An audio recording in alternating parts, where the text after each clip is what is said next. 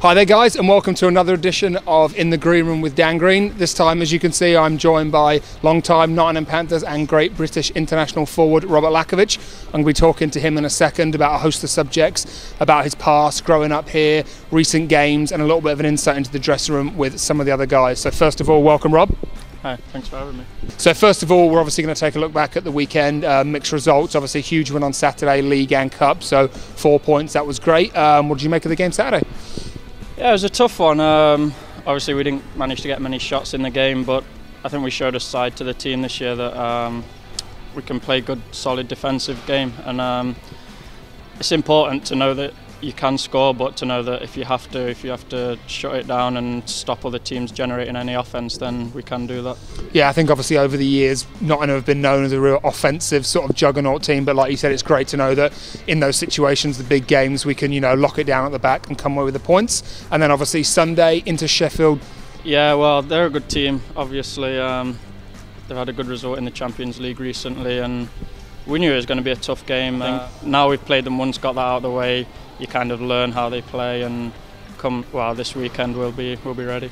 Yeah, I think definitely they have a bit of that European, you know, speed and skill style. So like you say, we've seen them now, a lot of Swedes. But yeah, like you mentioned, playing them again this Saturday at home, the Motor Point. Hopefully it'll be sold out and be a great atmosphere. You know, anything we can do differently? How do you see this one going? Yeah, I think maybe we've just got to take our game to them a little more, rather than being a bit more laid back and seeing how they play. Use our game, our speed, our grit, and our speed going forward, and I think it'll be a different game this Saturday.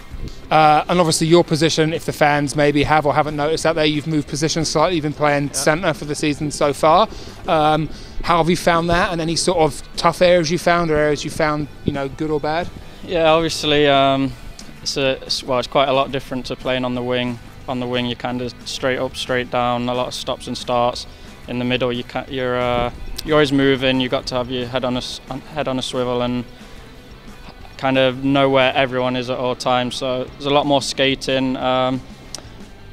Taking the face-offs is what I'm struggling with at the minute. Yeah, I've seen you obviously practicing with Mo and maybe Kartsy and Larry, a couple of the more experienced ones. So I'm sure obviously a few more games at that, and you'll be awesome at it. So we're just going to turn our attention obviously to the current team this year. Yep. I'm just going to throw some rapid-fire questions to you.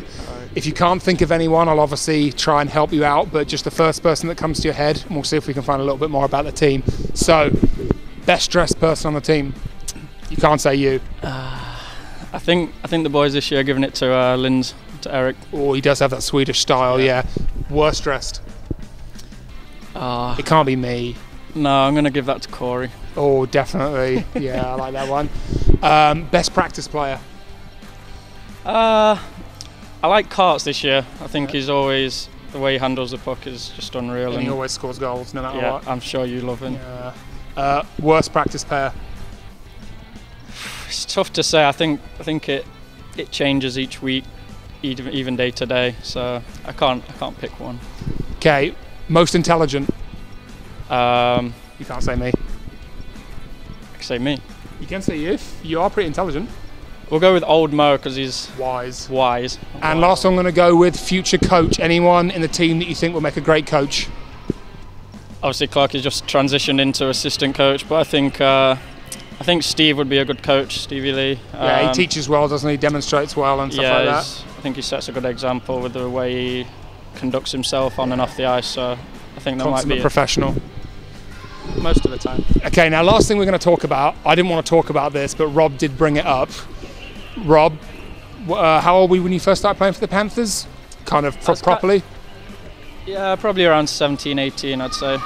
Okay, now tell the people out there who you scored your first ever professional goal against.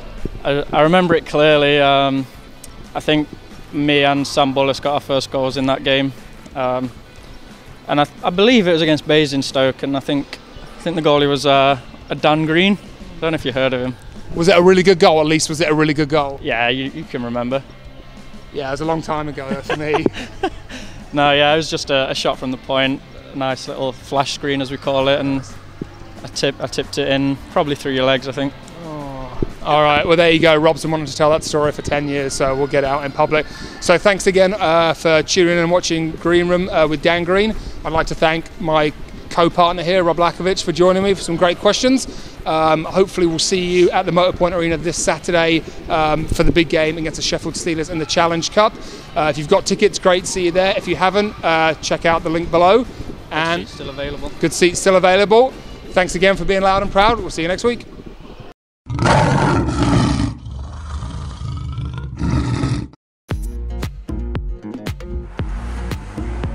I'm free like a bird, whether not wanting to. We all want to be as free as the birds, but maybe the birds want to be as free as us. The all-new Fiat 124 Spider, more fun than flying. 'Cause I'm free like a bird.